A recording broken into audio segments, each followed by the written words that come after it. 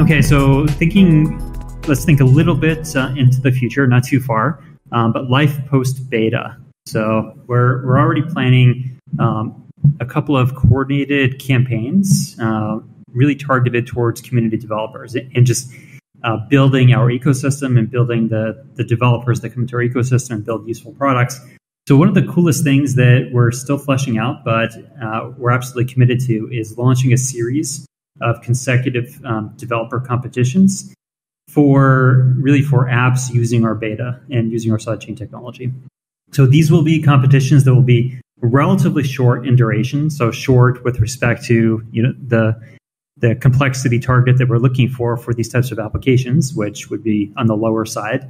And also, the time frame should allow the community to have sufficient time to actually see and touch and test it and experience the applications that are delivered and then vote on them. So what we're thinking is these 2-month cycles, we're going to be doing them consecutively and really putting some serious resources into it. So clearly, as our resource constraints are, relaxed a bit, then we'll be increasing the amount of resources for developers. But this is something we absolutely have to do. So it's something that we've been waiting on, this key technology that differentiates us from the rest of the market, and we're getting really close. So with beta, we're going to have the technology that developers can really start, building some serious applications with. Now, in addition to that, so we're not stopping there. That's just a start, and this is a coordinated, set of campaigns towards building our developer community. Had a great conversation with Jonas, Rosario, Gustavo, and Lucy yesterday about HDE, the Horizen Developer Environment, and a set of big hackathons, a hackathon campaign that we've been planning with one of our partners. So the hackathons were supposed to be in-person hackathons. Clearly, that's not exactly feasible right now, given the COVID situation.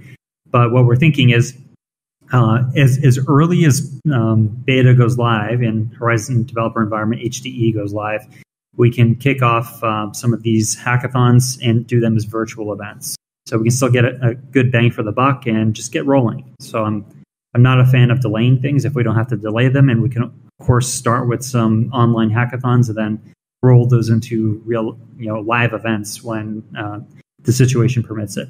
So that's exciting because we're going to have, a great education content for new or relatively junior developers. Many of these events will be with universities, which is great because this is the next crop or the next generation of developers that we want to pull into our ecosystem, and then not just throw an event and hope that they love our project and keep coming back, but actually provide follow-on activities and events that they can participate in productively and become engaged. So HDE is something that I'm extremely excited for, and I think the team's doing a fantastic job getting it ready to roll out with beta. So I love the tangible results that we're already getting on the marketing and growth and BD sides. So we're starting to see, like Lucy said, just the statistics as she read off about our community growth in terms of our comm channels and then the engagement that we're getting from them. That's really just a proxy for a whole bunch of stuff that's going on behind the scenes or things that are going on that aren't necessarily measurable or harder to measure.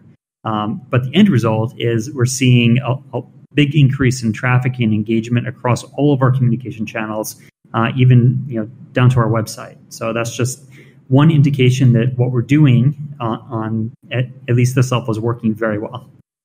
And let's see, the last thing that I wanted to mention here is a huge shout out to P-Stu and Stoic Nate and some of the other very, very devoted community members who have launched the Horizen Community Council, HCC. So HCC went live over last weekend, and this is something I'm extremely excited for. You can read at least a hint of it in our white paper 2.0. We had a section on the HCC, but from publishing that until today, there hasn't been much news about it.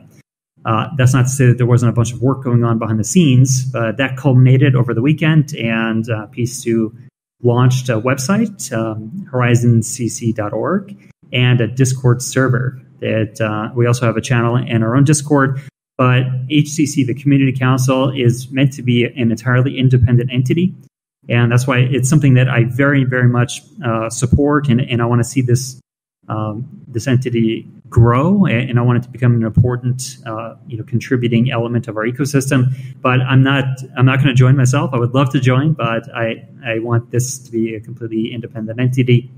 And it's starting off with one formal role. So it'll have a formal role and then some informal roles, and we'll see where it goes from there. But the formal role for the HCC will be to act as an editor for the ZenEP process, the Zen Improvement Proposal System. So this is where, really going forward, because we haven't been using it so far, we just set it up, is whenever we have improvements to our code base, we're going to be formalizing them in ZenEPs. And the ZenEPs have a formal submission process, a review process, and there will be 3 initial editors to the ZenEP process. HCC will be one of these editors. The foundation here will be an editor, and then also Horizen Labs, as really the development arm thus far for the ecosystem, will be another editor. So we have 3 editors. HCC will have an important role there in being really the first point of contact for new proposals for development in the ecosystem. Really excited for it. Informally, HCC is going to act as an advisor to the team, to the foundation, and really just keep us in the loop with community sentiment. So this is really important. We have to, sooner than later, really empower our community. So this was, we could keep on saying, well, hey, the community will be empowered with the voting system that we want to implement, but we don't want to wait, right? So this is the first step in giving a voice to the community in some sort of organizational context, and I take it very seriously that the HCC will have a strong advisory role with us to start. Really big congratulations on the guys putting that together already. I've been told that the first kernel of the council has been formed, really from some of the people that you know and love from this community. So I don't want to name them all because I may leave someone out inadvertently. But guys, thank you so much for just taking the initiative and just showing your devotion and passion for what we're doing here to actually take the time and effort to stand up a community council.